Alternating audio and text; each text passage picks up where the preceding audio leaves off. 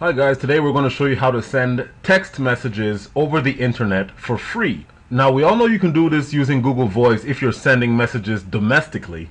But if you want to send a message to an international location, you will get an error. We will demonstrate this right here. We have Google Voice open. I have typed in an international number over here and I'm going to type in a message in Google Voice. Once we click send, we get this error. Destination not supported. So this means we are unable to send a text to Nigeria using Google Voice. So there has to be another way to do it over the computer, and there is a way. Actually, there's a number of different ways, but I'm going to show you one of the ways using this website called a free SMS. And it's actually very simple. All you have to do is choose the country that you want to send a message to. In this case, we want to send a message to Nigeria.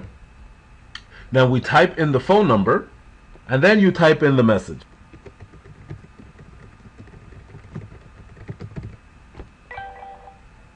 Once you have typed in the message, you come down here and enter this verification code, 789134, and that's it. You just hit send, and it says your message has been sent successfully.